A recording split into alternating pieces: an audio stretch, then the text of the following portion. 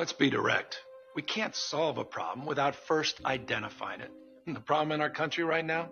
Authoritarian leaders who are so hell-bent on gaining power and keeping it by whatever means necessary that they're directly attacking our freedoms in state after state.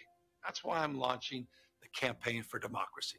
We're going on the road to take the fight to states where freedom is most under attack, where Republican leaders ban books, criminalize doctors, fire teachers, intimidate librarians, kidnap migrants, target trans kids, stoke racism, condone anti-Semitism, force the victims of rape and incest to carry their attacker's baby, where they ignore the will of the people. They make it harder to vote and easier to buy assault weapons. They fan the flames of culture wars to distract from the fact that blue states have lower murder rates, better healthcare outcomes, and higher GDPs. We're going to these states and investing in people and organizations where they're fighting back. We know we have a big battle coming, which is why we'll help lead the fight to make sure we elect leaders in 2024 who believe in democracy. Our country is facing an existential battle for who we are and who we're willing to become. It's not an exaggeration. That's the truth. What's happening in those red states? It's not who we are. It's un-American. It's undemocratic. And all it takes to fight back is a willingness to stand toe to toe and say enough. That's what the Campaign for Democracy is all about. We're doing this because, well, the future isn't just something that happens to us. It's something we can create. So join the movement. Join us at campaignfordemocracy.com.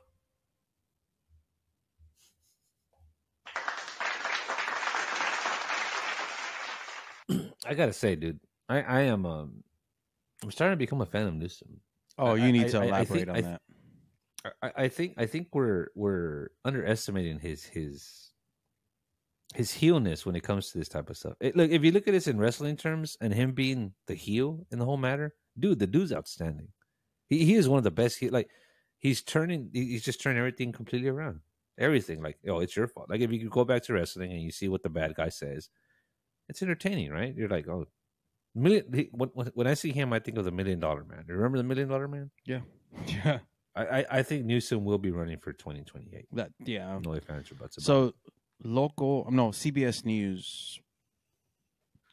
A quick look at Governor Newsom's Twitter page shows a statement has been everywhere but the Golden State the last few days. Little jab, huh? Which it kind of elaborating a little bit or giving you a brief idea as far as how I feel about all this. The stops could make some think he's considering a run for president. Dude, we're getting smarter and smarter. However, the governor said, quote, has a sub-zero interest in becoming the country's leader. Okay, bro. Sub-Zero. Isn't that a Mortal Kombat character? Yeah, it is. Apparently he's cold. Yeah, cold-blooded. Newsom aims to support Democrats and fight GOP policies by promoting progressive values ahead of the 2024 election. This is hilarious. God bless this guy. He's a public figure, said Los Angeles resident Mark Norman. A lot of the people look up to him. I voted for him. I'm in support of this. I can't look up to this guy. As the governor campaigns, California continues to face some big issues such as homelessness, the opioid crisis, and the winter storms that many are still recovering from. I think it would be nice to have the person in charge here with us, dealing with us, said Elizabeth. I mean, LA maybe you should. I don't know. I don't mean to stop your reading Rainbow segment, but there was a surplus when he got in as governor. Now there's a big deficit now, but nobody's talking about that at all. But go ahead, continue. Sorry. Considering his apparent lack of interest in running for president, some question his high-profile out-of-state trips. It feels very hypocritical, doesn't it? Said GOP budget chair Mario Guerra. Guerra said Newsom needs to fix California before making an example for others to follow. That was kind of my take. Like, bro, you have, and he in this, exactly. That's everybody's the GOP budget chair continues. He says he hasn't finished the job yet. We went from $100 billion, and you brought it up, $100 billion surplus 2 years ago to a $30 billion deficit this year, said Guerra. We have 50% of the nation's homelessness here, and we have a high crime rate. Our gas prices are out of control. Yeah, like, how is it that you're going to take it upon and try to fix somebody else's house when your house is in disarray? I don't quite get that. Again, if you look at it as a heel, This is awesome. This is freaking awesome. Dude, I don't, when I look at this man, I have zero respect for him. Zero. And it's not his policies. I've said it time and time and again. It's the way. That has a lot to do with it for me. Yeah, for me, it's not that. That has a lot to do with it for me.